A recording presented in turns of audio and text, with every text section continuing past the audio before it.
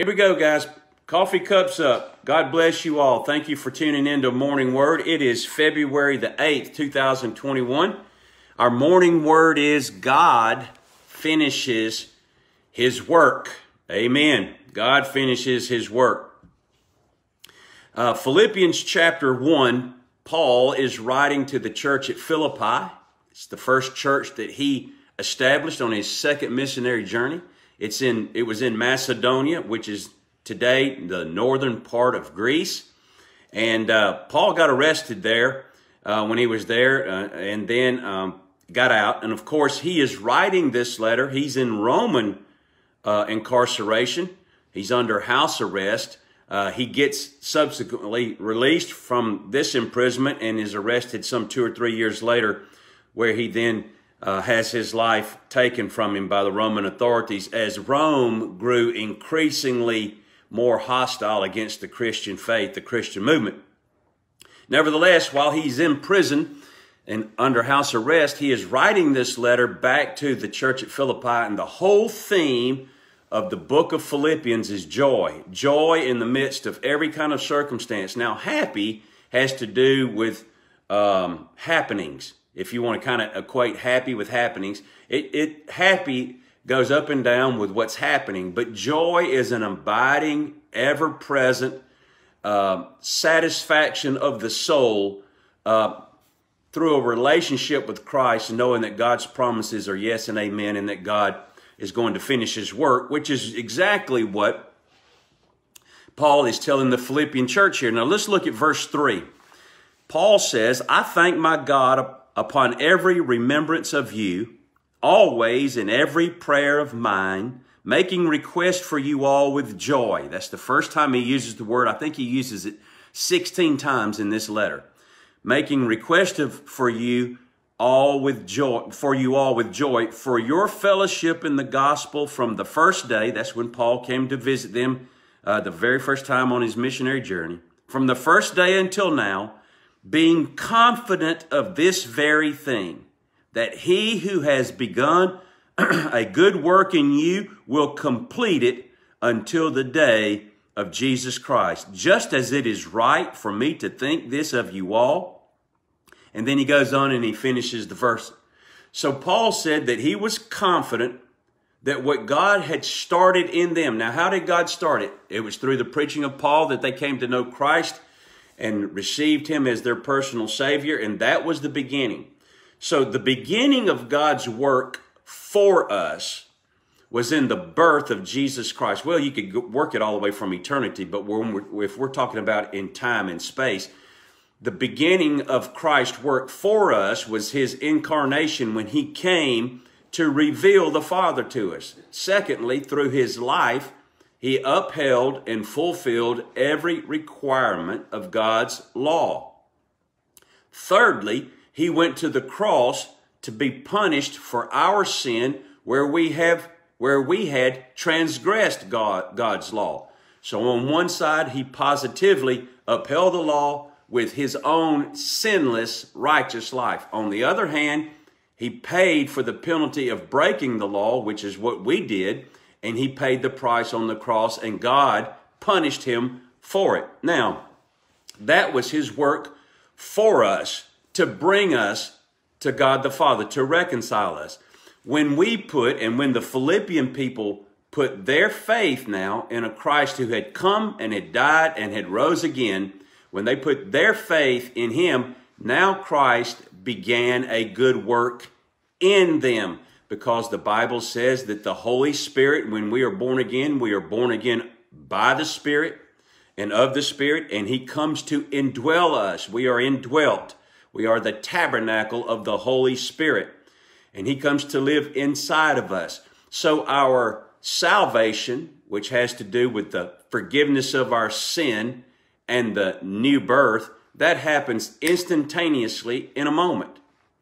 But then our continuing salvation, that's what some people call it, our sanctification, that is an ongoing process that goes on till the time that we die and that we go into be in the presence of the Lord. So all along the way, from the time that we get saved, all the way until the time when we go to meet the Lord, or he comes back to earth. All of that time, God is doing a work in us. He's doing a work in us by the Holy Spirit. And Paul said that he was confident that he who had begun a good work in them, that is, at their salvation, Paul was confident that God would finish it. Now that should be a comfort to us, because God is not going to give up on you today. You know, if you stumble and fall and get sideways and stupid, and all of us can do that, we're all capable of that. Most of us do that a couple of times a day at least. God is going to not throw you to the side. God's not going to kick you off the team. God's not going to take your helmet and make you sit down. God's going to finish his work. Now, we're not going to get into how he does that. What we're going to focus on this morning is that he does do that. God's not going to give up on you. He's going to continue to work in you, so that you should not be discouraged in your spiritual growth with where you are now. Just know that God is not done with you yet. God isn't finished with you yet. And it may seem like you're way behind other people today. And you go, man, I wish I was like so-and-so. Or I wish I was like so-and-so. They're so spiritual. They pray so good. They never miss reading their Bible. They're so, you know, I never hear them say a bad word about people. You know, now listen. There are some people that are like that. But everyone puts their pants on the same way. Everyone messes up. There's a blip on the radar screen for everyone. Billy Graham, Franklin Graham, Beth Moore, you know, they all have blemishes in their life because they are not perfect. But praise be unto God, God is not finished with them yet, and God is not finished with us yet. And there are some things that I'm having to learn that God may have already taught you. And there's some things that you're still working on that I don't have a problem with. We're all at different places in our walk with the Lord, but we're all in the same place in the sense that we're all in the Lord, and that we're all his children, and that we're all being brought to a place of maturity, that God is growing us up. We all have shortcomings. We all are an incomplete work today, or an unfinished work, we would say, in our fleshly man and in the renewing of our mind. And you might be around some people, you know, that really challenge you in your faith. Now, that's good to be challenged, but it's not good, to be discouraged. Be challenged in your faith and in your walk with the Lord, but don't be discouraged. Look at other people and be inspired. Don't be depressed. Don't be angered. Don't be resentful, and don't be jealous. God's going to finish his work in your life. Now, here's how one of the ways he's doing this, and I just wanted to encourage you with this morning. I'm going to turn over to Hebrews chapter 7. And you might want to write out beside here in Philippians chapter 1, verse 6. You might want to just write out a verse here in the margin of your Bible to refer you back to this. But in Hebrews chapter 7 and verse 25, it's talking about, the writer of Hebrews is talking about how Jesus is our high priest.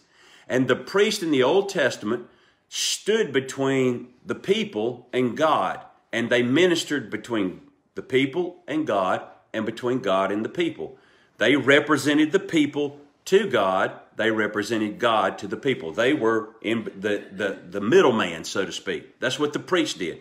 Well, what they couldn't do, in that they were weak human flesh just like you and I, Jesus did. He became our high priest. And he doesn't need to offer a sacrifice for sin every day. His once and for all sacrifice was good enough to pay for our sin. Now, here's what it says in Hebrews 7:25. But he, talking about Jesus, because he continues forever, has an unchangeable priesthood. Verse 25, that was 24. Verse 25, therefore, he is also able to save to the uttermost those who come to God through him, since he always lives to make intercession for them. Now, here's something that ought to comfort you this morning. God's going to finish his work in your life. And you know, one of the reasons that he's going to do that, first of all, Christ has finished the work himself. But the second thing is Jesus is praying for you. Jesus is praying for you by name every single day. Every single day. And so, it ought to be a comfort to you. You can't hear it with your ears, but here's what you can know.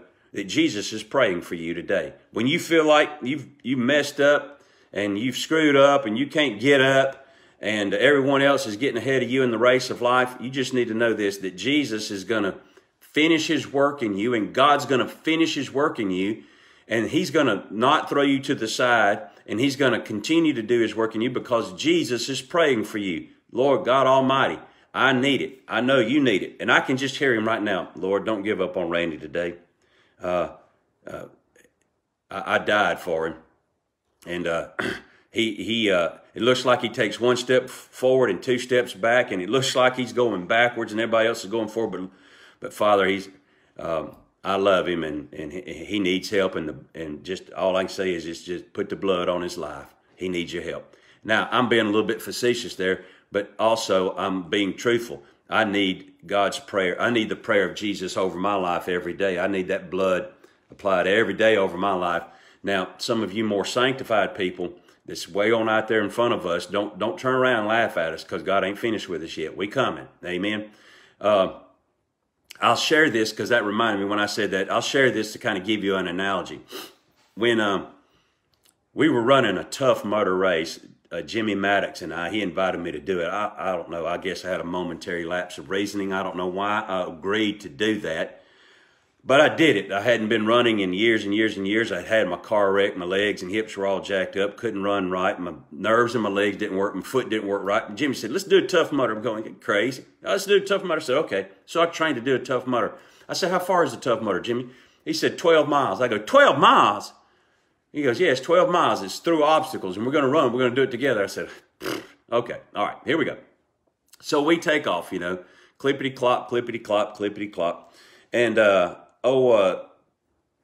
dadgummit, who married Stedman Shealy's daughter that went? Jed Rutherford. Jed Rutherford. My Lord, I should never forget Jed. Oh, Jed Rutherford. He came running up behind me. And he said, hey, Pastor Randy, you going to make it? I go, yeah, Jed, I'm going to make it. You know, I'm going boom, boom, boom, boom. Boom, boom. You know, I'm running like that. Oh, Jed, he's super athlete. He's younger than me by about 20 years or whatever it is. He starts jogging backwards. He's looking at me. Come on, Pastor Randy, I'm going to wait on you, you know. And he's kind of taunting me and messing with me and jacking with me. Well, I said, you go on, Jed.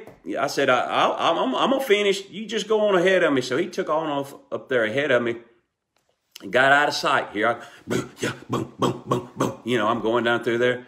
In just a few minutes, I see Jed, and Jed's walking. And I come running up, but, well, I use that word loosely. I don't think I was running. I was kind of banging and clanging. And I come running, clanging, banging, and clanging up beside Jed. I go, Jed, what's the matter? He says, oh, Pastor Randy. Oh, Pastor Randy. I think I pulled a hamstring. Oh, Pastor Randy, I can't hardly walk. I said, it'll be all right, Jed. Just don't stop. I'll wait on you when I get to the finish line. I passed that sapsucker. And he came clippity-clopping up through there with his jacked up hamstring. So listen, guys, listen. There's some people that's out in front of you right now.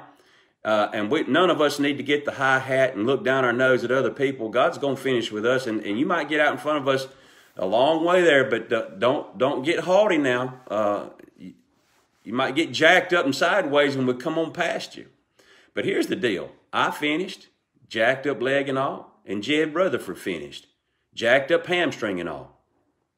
We finished. Now, we looked like 7 miles of bad road when we got there, but we finished. And so God's going to finish his work in your life. It doesn't matter who's in front right now.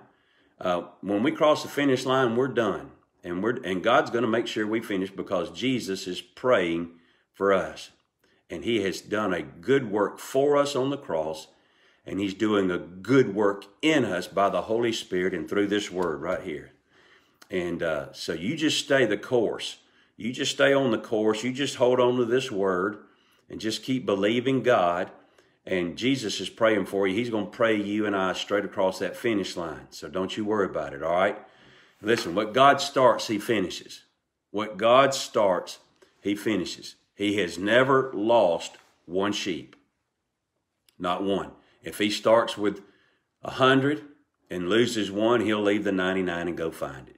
He's not going to show up shorthanded before the Father. He said, all that the Father has given to me, I have kept in his name. God's going to finish his work because that's the kind of God he is.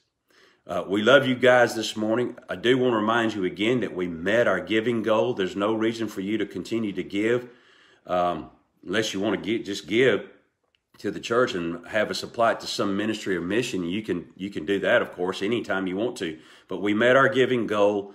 I don't want you to say anything, publicly. Don't paste it on Facebook and all of that, because the teachers don't know that we're buying the tables. We ordered the tables, and when they come in, it's going to be a surprise for them. We're just going to have them delivered to their rooms, and they're going to be tickled to death. And you guys made that happen.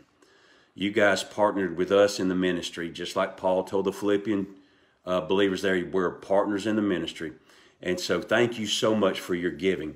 We love y'all. We'll see you tomorrow, good Lord willing, and the saints don't rise. Peace out.